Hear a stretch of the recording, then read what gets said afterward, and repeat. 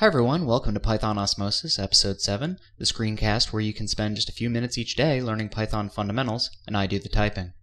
I'm Ryan Shea, and in this episode we'll be talking about the range function. So range is one of many built-in functions in Python, and it creates an arithmetic progression of numbers.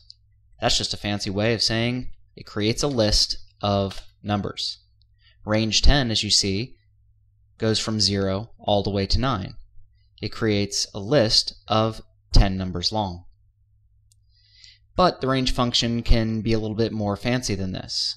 You can use range with two numbers, 5, 10, for example. And you notice that it starts at 5 and continues on up until, but not including, 10, 5, 6, 7, 8, 9. You can also use it to step through in not just steps of 1. So, for example, range.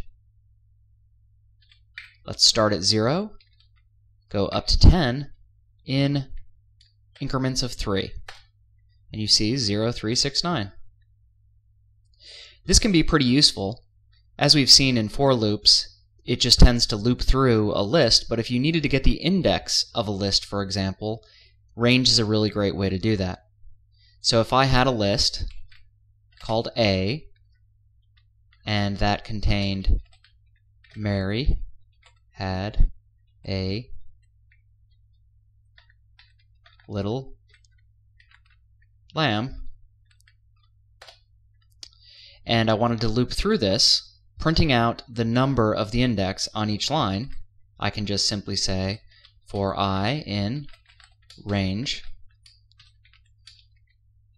length A.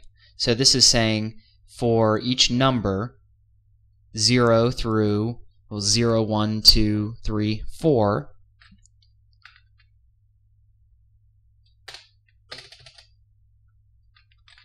print I, the number, comma, A of I. So remember, to access a particular element of a list, you simply specify the index number. So I'm looping through this range and printing out the number, the index number, and the actual list item. So let's take a look. 0, 1, 2, 3, 4, Mary had a little lamb. That's all for right now. This screencast is directly inspired by the official Python tutorial by Guido van Rossum at python.org.